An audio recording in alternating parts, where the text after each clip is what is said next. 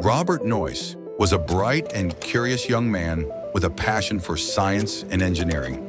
Noyce joined the U.S. Navy in 1945. His time in uniform was short-lived, but it reflected his commitment to service and aligned with the sense of duty that would guide much of his later career.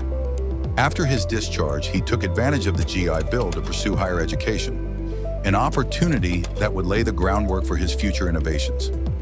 After earning a degree in physics from Grinnell College and a doctorate in physics from MIT, Noyce became one of the most influential figures in the development of modern electronics.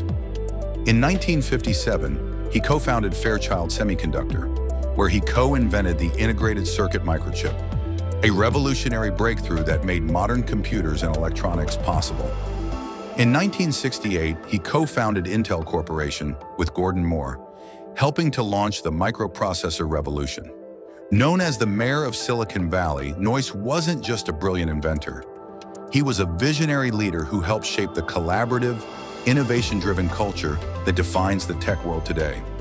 Noyce's contributions to computing and entrepreneurship were profound, and his legacy lives on in every smartphone, laptop, and digital device we use.